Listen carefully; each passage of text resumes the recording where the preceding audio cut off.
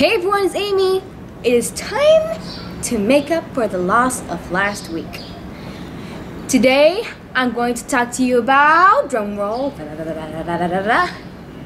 cartoon crushes. Don't give me that face because I'm sure that when you were a kid, you suddenly had this fuzzy feeling every time you see your favorite cartoon character, or should I say precisely, your cartoon crush. So I'm gonna give you guys 10 of my cartoon crushes, 5 that are now and 5 that are before. I mean, I still love cartoons, so I still love cartoon characters that are so handsome even though they don't exactly exist. Oh well, let's get started. And just so you know, some characters might shock you a bit, but I was just a kid, so I didn't know what attractiveness was. Okay, now let's get started. Number 1, Bugs Bunny.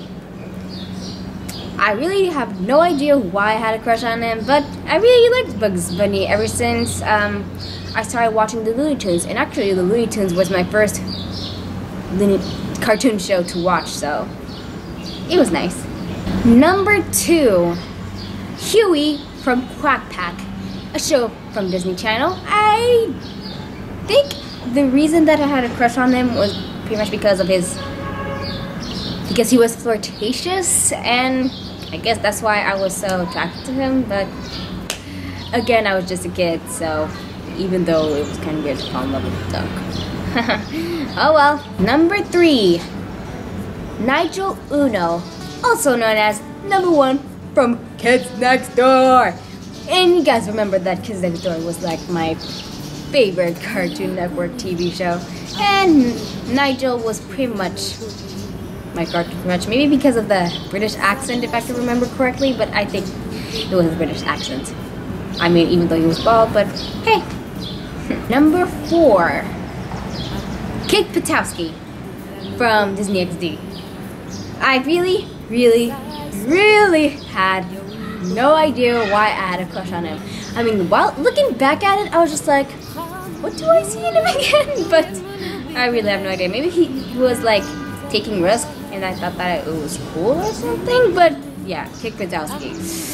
Number 5, please calm down. Again, I was just a kid. Ed from Ed and Eddie. Even though it was out of Eddie or Double D or any other boy characters in Ed and Eddie, but I had to choose Ed. I really had no idea, even though he is completely stupid. But again, I was like, I don't know, 4 years old at that time, so I didn't know what a crush is, so that was that.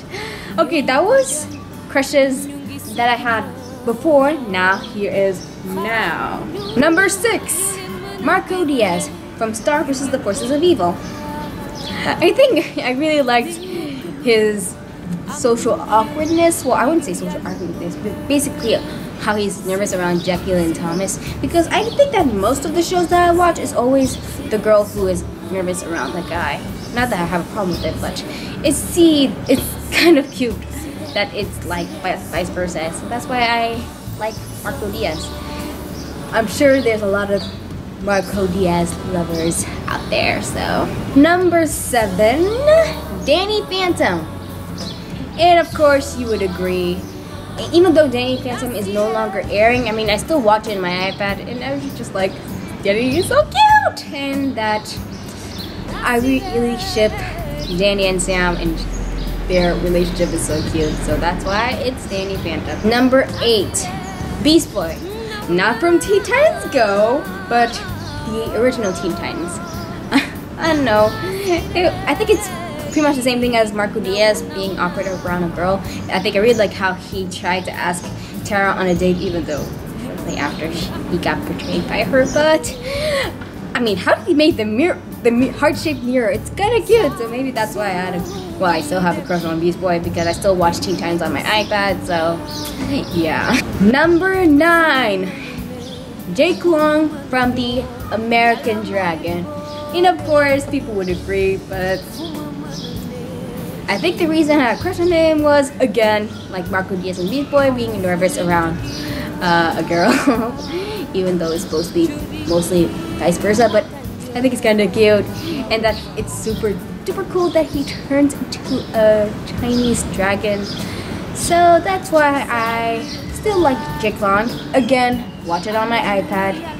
And last, certainly not least, Pepe Le Pew. And of course it was obvious because I am completely obsessed with him. You saw my other video with the Guide to l'Amour, and of course in my obsessions video in #positivity. So, you know, sometimes having cartoon crushes is not that bad. It's actually very funny. I mean, even though some people will be like, but that cartoon character doesn't exist. Who cares? He's cute. So, fictional characters is actually kind of funny and exciting. So if you have cartoon crushes and you don't know any other people who has cartoon crushes, don't worry, you are not alone. You are not alone. And of course, I have a lot of cartoon crushes on movies and comics, so it won't be the last time you see my cartoon crush video. So thumbs up if any of these characters I mentioned is also your cartoon crush or used to be. Thumbs up if having cartoon crushes are super duper cool. And if there's any other cartoon crushes that I haven't mentioned, put the comments down below and subscribe to my channel for more awesome videos.